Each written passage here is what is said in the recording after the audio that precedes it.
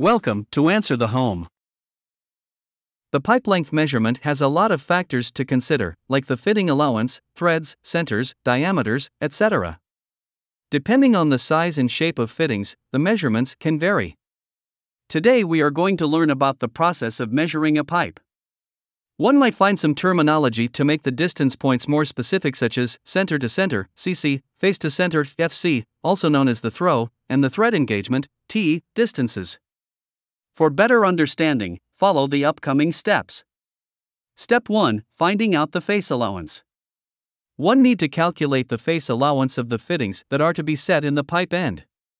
The thread engagement, or Te, is always required to subtract from the face to center distance to find out the fitting allowance. So, fitting allowance Fa is calculated by the following expression. Fa equals Fc minus Te. Step 2. End-to-end measurement of the pipe.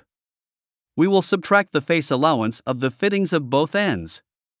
When the FAs of both fittings are the same, we will simply double it by multiplying by 2 and then subtracting from the main length.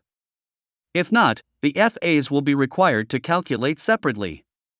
So, the expression would be EE equals CC minus FA1 plus FA2.